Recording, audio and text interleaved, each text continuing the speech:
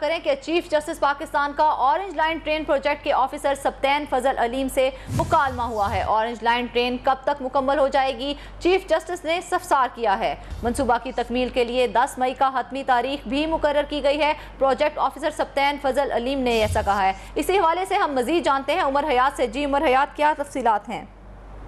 جی بالکل، آج vice chancellor کی تعیناتی جو سرکاری یونیورسٹیز ہیں ان میں وائس چانسلر کی تعیناتی کے معاملات کی جو سماعت جاری تھی، اور اس دوران میں عدالت کے روبرو سبطین فضل عظیم جو ہے وہ پیش ہوئے، چونکہ وہ سابق سرچ کمیٹی کے ایک سابق ممبر ہیں اور ایک تعیناتی کے سلسلے میں عدالت نے انہیں طلب کر رکھا تھا۔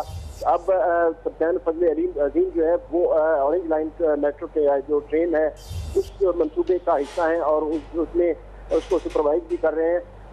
اس موقع پر چیف جسٹس نے ان سے استفسار کیا کہ اورنج لائن ٹرین منصوبہ جو ہے یہ کب تک تکمیل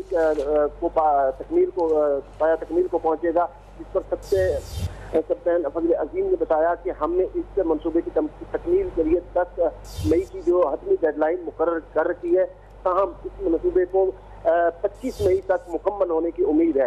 چیف جسٹس نے کہا کہ نگران حکومت کے آنے سے قبل حکومت کی بھی یہ خواہش ہے کہ وہ حکومت کی بھی یہ خواہش ہے کہ وہ اس منصوبے کو جلد از جلد مکمل کرے، تاکہ نگران سیٹ اپ کے آنے سے پہلے وہ اس اپنے منصوبے کو تکمیل کو پہنچا لے۔